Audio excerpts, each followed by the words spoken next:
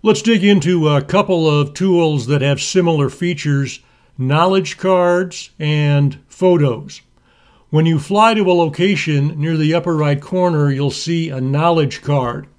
It'll have a little bookmarks icon on it. If you click that icon, you can save the bookmark. If you click on the knowledge card, you'll get some information about that location and a slideshow about that location. If I click on this left arrow in the upper left corner, I can get out of the knowledge card. Sometimes at the bottom of the knowledge card, you'll see something that says points of interest. If you click on that, it'll take you to additional points of interest near your location.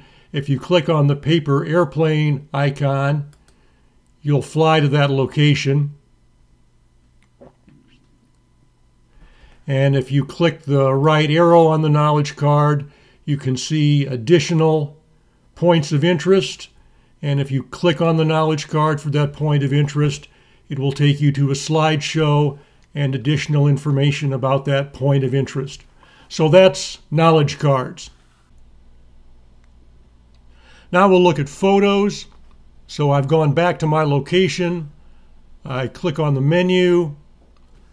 And by photos, there's an on-off switch. I'll turn photos on.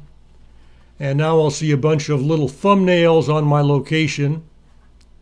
If I click on a thumbnail, I'll either see just one single image or a slideshow about that point of interest in my location.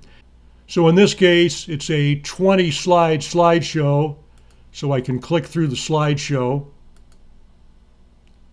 When I'm done with the slideshow, I'm going to click refresh, and it'll take me back to Google Earth, and eventually it will take me back to my location with all of those thumbnails, and I can click on a different thumbnail to see another slideshow.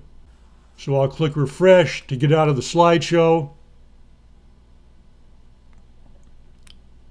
So that is photos.